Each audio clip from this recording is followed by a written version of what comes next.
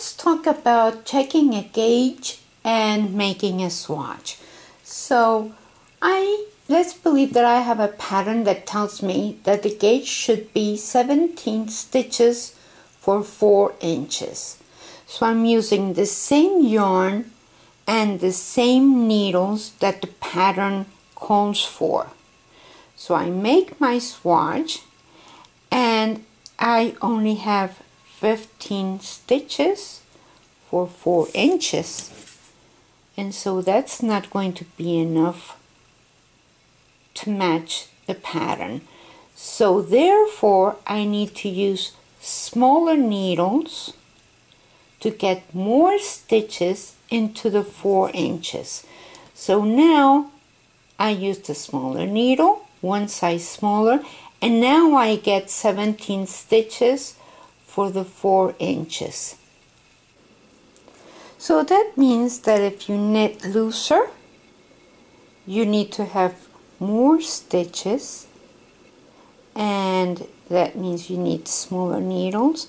And if you knit tighter, you need bigger needles for the same amount of inches. So for the height, patterns usually tell you how many inches to knit before taking off or whatever. So I wouldn't worry too much about making a swatch to know how many rows. Unless it tells you exactly how many rows, then you do need to make a swatch. Something important is that the stretchiness of every yarn is different. For example, the merino wool is much stretchier than acrylic. So it is very important that even if it's a number 4 yarn, it has different thicknesses, it has different textures. So it's very important to make your swatch and see what it is that you need to do as far as how many stitches to cast on.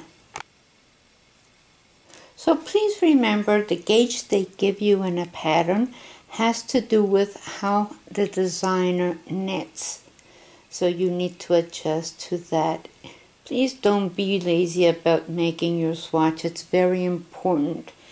And also, try to wash your swatches and block them, because it does make a little bit of a difference.